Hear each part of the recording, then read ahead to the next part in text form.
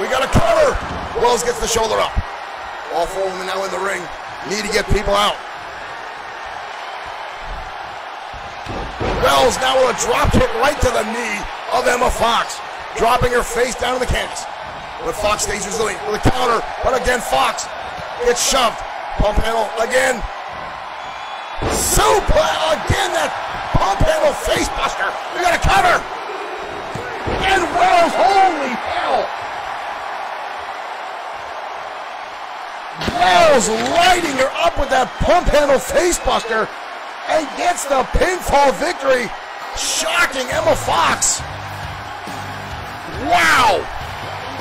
I don't know if that was desperation. I don't know if that was instinct. But right here, folks, look at this phenomenal move. Boom, planting her down. But vicious and delicious. Walk away. The tag team champions victorious tonight on Saturday Night Showdown. Here's the brutal onslaught of kicks by Brittany Brooks. But vicious and delicious victorious. What a win for the women's tag team champions.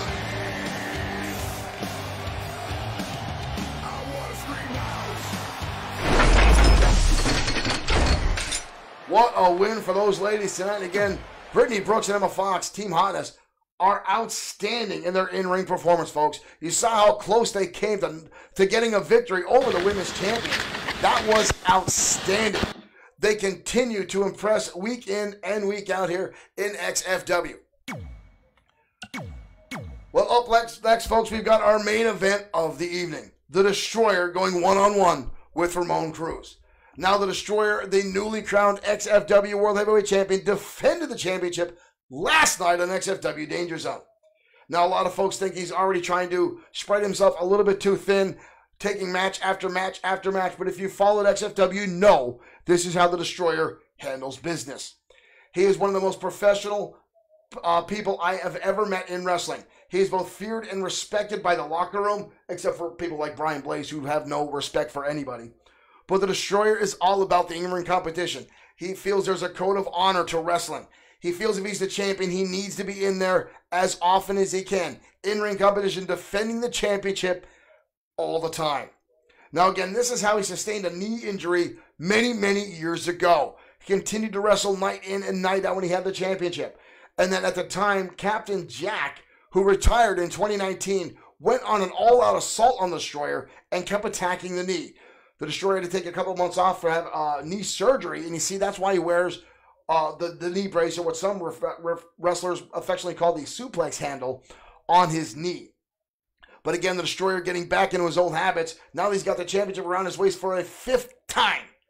Wrestling as often as he can to prove he deserves that championship. But tonight, he goes up against Ramon Cruz, a man that has slowly been building momentum here in XFW, knocking off opponent after opponent. And he says this is getting himself away from the shadow that was the Alliance and Brian Blaze. Ladies and gentlemen, our main event next, XFW Saturday Night Showdown.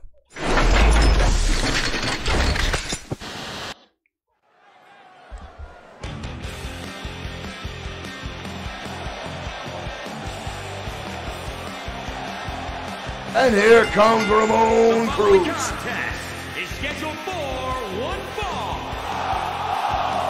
Making his way to the ring from Juarez, Chihuahua, Mexico. Weighing in at 220 pounds.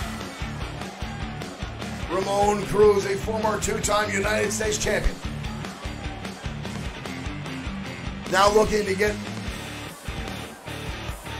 himself lined up with the World Heavyweight Championship opportunity.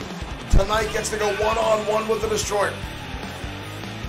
Any type of victory in this match, pinfall, submission, or countout, will line up Ramon Cruz for a #1 contendership spot and an opportunity to challenge the Destroyer for the championship.